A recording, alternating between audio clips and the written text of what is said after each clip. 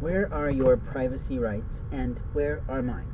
What do you have the right to privacy to in your life and in your mind? What are my privacy rights and in the same turn or in kind? And what I'm asking you is, do you understand the language that I'm speaking to you, or are you off in your mind?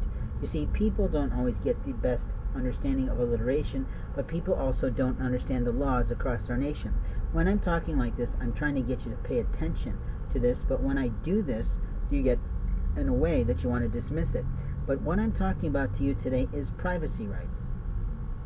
Privacy rights apply to many things in many areas in our life. Privacy first begins when we wake up in the morning. Those privacy rights are considerably there. What are those privacy rights if you do and if you care? What I'm saying to you is, what are our privacy rights the minute we wake up? The minute we wake up, we have the privacy rights to pray.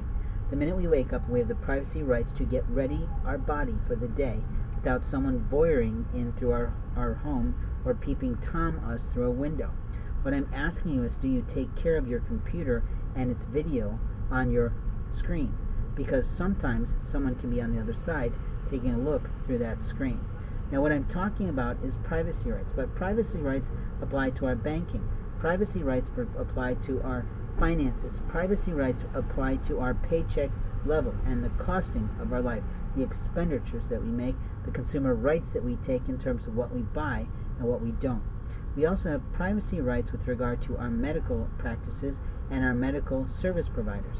No one has the right to know those things. We also have privacy rights to our benefit packages with our employer, and we have privacy rights with regard to our legalities and things that we've done right and done wrong in our life.